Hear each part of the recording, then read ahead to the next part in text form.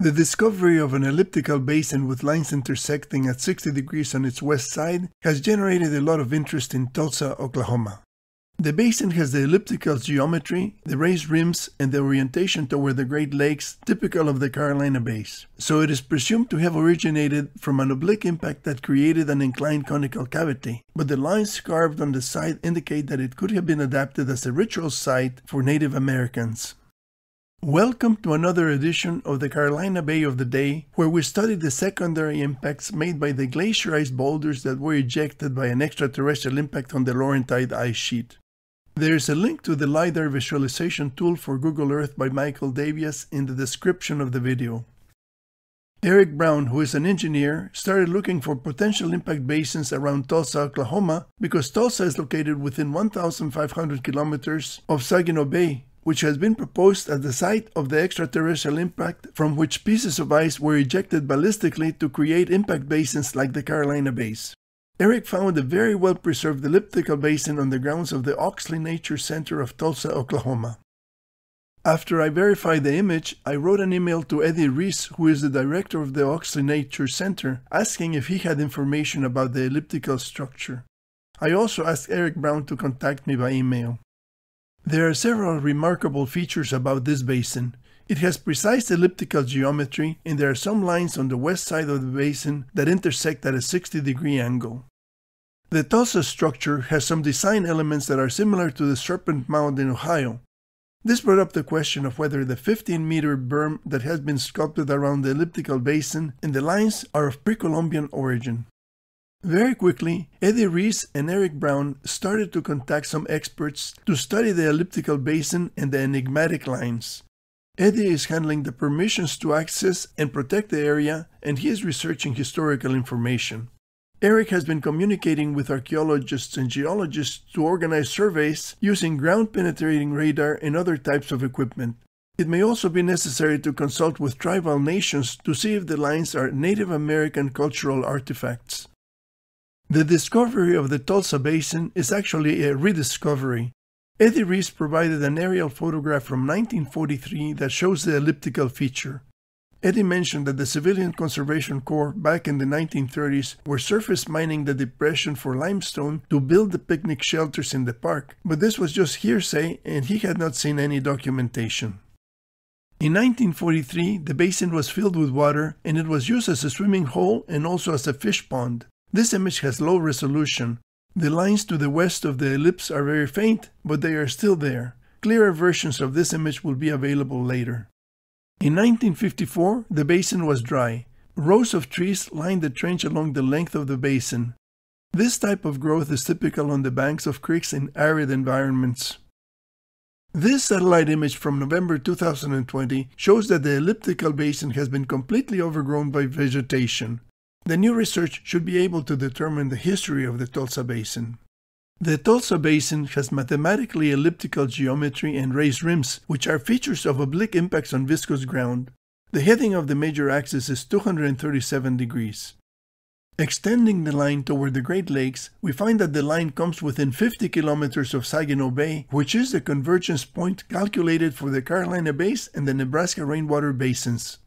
This map shows a circle with a radius of 1,500 kilometers centered at Saginaw Bay. Most of the impact basins are found within this circle as indicated by the orange coloration. There are a few basins beyond the circle in Mississippi and Alabama.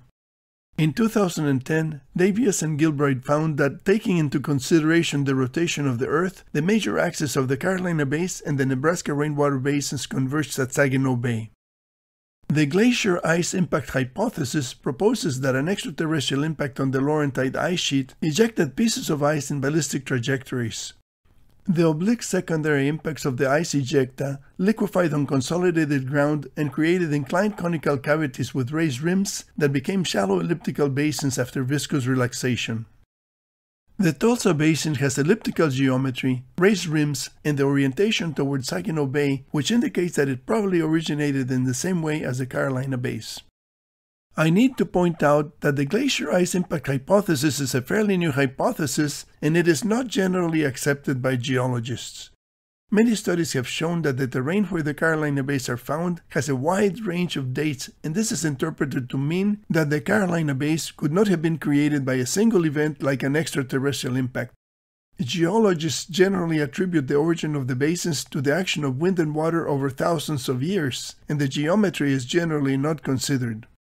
It will not be easy to convince geologists that the Tulsa Basin is an impact structure created 12,900 years ago, particularly since it has a history of having been used and reused for different purposes. The fact that the Civilian Conservation Corps was working there in the 1930s also increases the possibility that the Tulsa Basin is a man-made structure, which makes the impact origin of the basin even more doubtful. In order to make the glacier ice impact hypothesis more credible, I felt that it was necessary to find another elliptical basin in Oklahoma so that the impact origin of the Tulsa Basin could not be easily dismissed. I concentrated my search within the northeast section of Oklahoma that is within 1,500 kilometers from Saginaw Bay, marked by the yellow triangle. The inset shows the location of the Tulsa Basin. I started looking for flat areas with a single color in the LiDAR images, and an hour later I found an elliptical basin about 2 miles southeast of South Coffeyville, Oklahoma. The basin is 2.5 kilometers or 1.5 miles south of the Kansas state line. The basin has a width of 191 meters and a length of 300 meters. This is about the same length as the Tulsa Basin. The basin has the elliptical geometry expected for an inclined conical cavity made by an oblique impact. The satellite image shows some farm fields with a slightly greener elliptical feature that is very difficult to discern. Placing an ellipse over the basin in the satellite image does not help much. While the Tulsa Basin has been carefully preserved, the South Coffeyville Basin has been plowed and cultivated for many years. Google does not have a street view of the road that crosses the basin. This satellite image shows the furrows of the crops and the curved tracks left by a tractor as it turned at the end of the rows. Based on my prior experience with this type of landscape, I am sure that there is nothing to see except flat terrain with crops to the left and to the right of the road. A line drawn along the major axis of the South Coffeyville Basin has a heading of 207 degrees. The Tulsa Basin is aligned with Saginaw Bay, but the Coffeyville Basin is aligned to Lake Superior. Why is this? We have to consider that some glacier ice boulders collided within the ejecta curtain and their ballistic trajectories were altered. But we also need to take into account that the impact hypothesis is a work in progress and it is not easy to figure out everything that happened during the chaotic cataclysm 12,900 years ago. We should not be afraid of facts. We need to understand facts to determine where they lead us. This is the only way in which we discover new things. In 2009, Richard Firestone proposed that multiple extraterrestrial impacts from a fragmenting comet were involved in the Younger Dryas extraterrestrial impact event. One of Firestone's images says that the deep holes in the Great Lakes extend well below the sea level and the bottoms of the three lakes are deeper than Death Valley. This image shows the deepest hole in Lake Superior. Firestone suggests that Lake Superior is the impact site of a comet fragment. Another impact site in this image is Lake Huron, which is the location of Saginaw Bay. If there were multiple impact sites on the Laurentide ice sheet as Firestone proposes, it may be necessary to re-examine the convergence points of the Carolina Bays and the Nebraska rainwater basins.